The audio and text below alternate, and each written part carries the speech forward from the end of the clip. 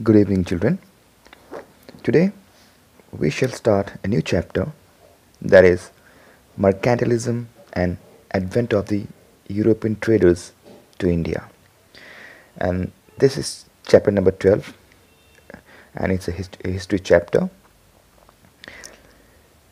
Now, what we shall learn or discuss in this chapter is about the nature of European trade and commerce, why European traders came to India. Then we should also learn about European business establishment in various parts of India. Then we'll also learn about the social, economic and cultural changes that came about during the European colonization of India, and how the European traders started to intervene in the internal matters of our country, and at last they got hold of the power, political power in India. So we'll discuss all these things in this chapter. Now for this we have to go back. Now the period from the end of the 17th and in the beginning of the 18th century. Now it was at this time that the Indian history changed, because the period was marked by two most important changes. What happened was that in this period, that is in the 17th and the 18th century, one was the change in the political scenario of India, and the other one was that the socio-economic life of the people of India. Now we have read in class 7 about Mughal, if you remember, that how Mughal had established a very strong empire in India, and that was by Babur, if you remember. And then later on several Mughal kings came, like Humayun, then Akbar, Jahangir, Shah Jahan, Aurangzeb. These are a few great Mughal rulers who ruled India. But the Mughal empire started to decline when Aurangzeb became the king, because at that time many local rulers or chief revolted against Aurangzeb because of his religious policy, because he wanted to impose his own religious belief or faith into non-Islamic people, that is upon the Hindus, and because of which the Jat, the Sikh, the Satnamis, they all revolted and captured their own territory and declared independent from the Mughal Empire. And then soon after Aurangzeb's death in 1707 AD, his sons, they were not very strong, and apart from that there was war of succession. You know, when brothers of the deceased, the sons of the deceased kings, when they fight among themselves to claim the throne. And thus the large Mughal empire started to disintegrate, and various other powers in India, like the Maratha was one, came to power. So taking this as an advantage, because the Mughal empire started to disintegrate, that is break down, small independent state emerge. So taking this as an advantage, many European nations, especially the East India Company, they came to India for trade and establish their business in India. Now before starting about or discussing about the East India Company here, we must know that in fact East India Company, before them many other European companies had come to India. Now let's go back to the Mughal time. In fact, even before that, India had a very good trade and commerce with Western countries. Now, at that time, most of the merchants used to come to India, or the merchants of India used to go to the Western countries through land. But in 1453, Constantinople, that is the present Istanbul, was captured by Turks, and because of that, the Turks, they closed the trade route to the east, and the European had no other way to come to India. And as a result, in the year 1498, Vasco da Gama, a Portuguese sailor, for the first time discovered a sea route to India from around the Cape of Good Hope and reached Calicut. Now, Calicut is a place in Kerala.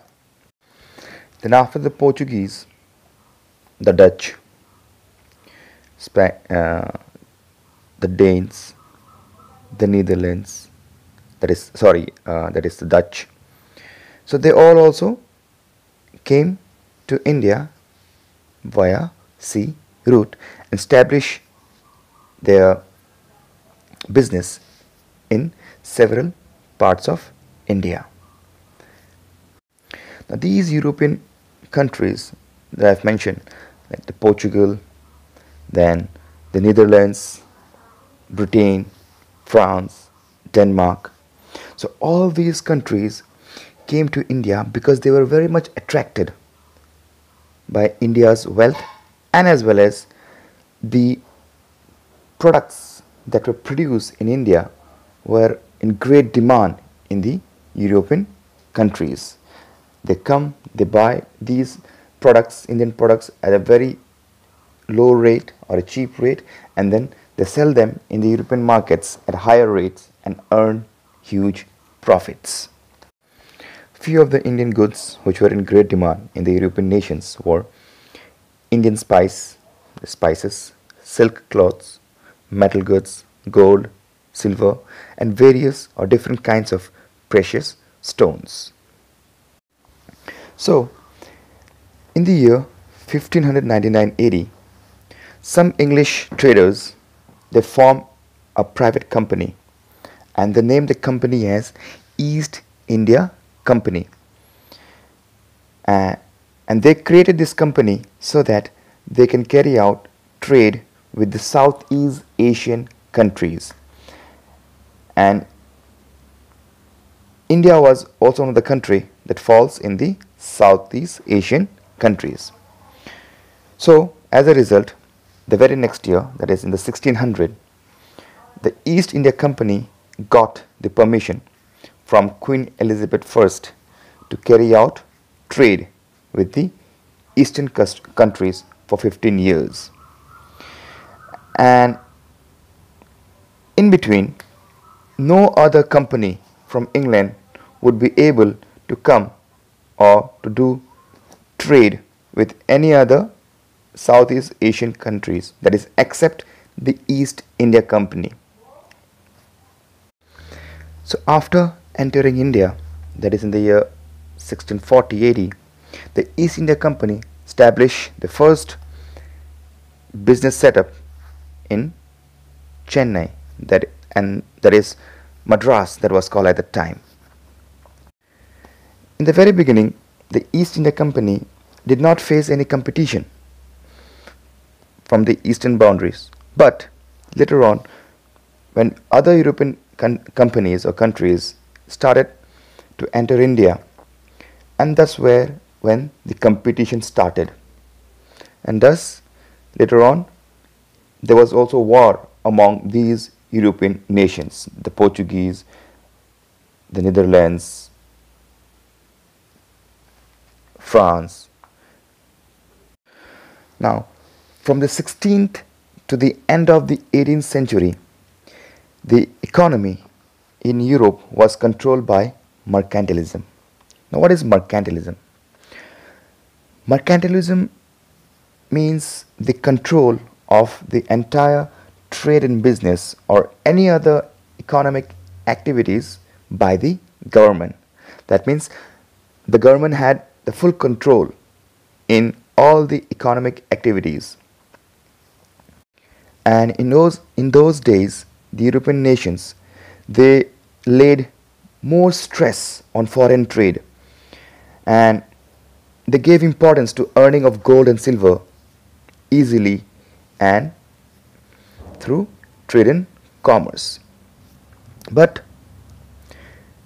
in India, we know that many other European nations also had their eye to come and capture the market. And as I have told you that India was very rich, and apart from being rich, there were many products which were produced in India that were in great demand in the European market. So these European powers, they were attracted towards India's wealth as well as the produce or the goods produced in India. Now, why the European powers were attracted to India? So we can point out a few.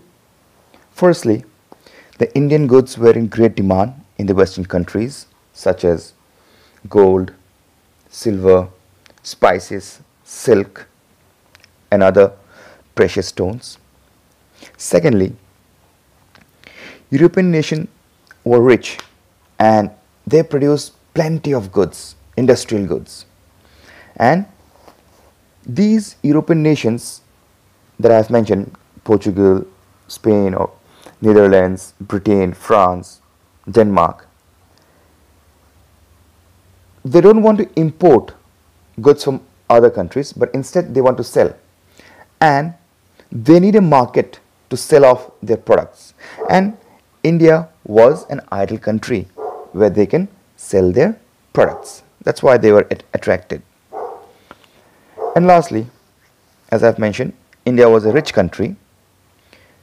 So the European countries thought that they could make a huge profit by coming and selling off their products.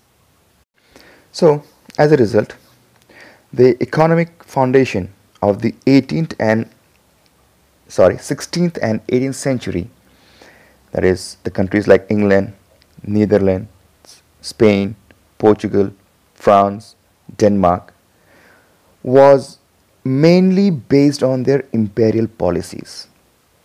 Now, what is imperial policy? When a country that is very rich and has military strength, then they dominate or capture the weak countries either by trade and commerce or by war, and then expand their business and even make colonies in those countries. That is known as imperialism. And that is exactly what these European nations did to our countries. They followed the policy of imperialism and captured the market of India. Now, let's discuss about where these European nations establish their business. Now, most of these European countries or nations had established their companies and settlement in different parts of India. In the 16th century, the Portuguese established and controlled a part of Goa, Daman and Diu. The Dutch established their companies in Nagapattam, Pulicat, also in and around Agra, Surat, Musulipattam, Chuchura. The British had also established their companies in Agra, Surat, Ahmedabad and Bharuch. The French also had established their business setup in and around also in Musulipatnam, Pondicherry, Chandannagar, Balchar, and Kasim Bajar. So these are the first a few places where these companies or the European nation had established their business in the very beginning. But that too by waging war or defeating each other and capturing territories. There were other European nations also who came to India and tried to establish trade, but they could not. They were the Danes, that is Denmark, the Prussians, the Swiss, and as well as the Austrians. But they could not compete with the superpower of that time like Portuguese, Dutch, French, and the English. And in fact, the other European powers like Portuguese, Netherlands, and France, later on, they were also defeated by the East India Company, and at last, the entire market of India was under the East India Company. So that's all for today. The rest we'll discuss in the next class. Thank you.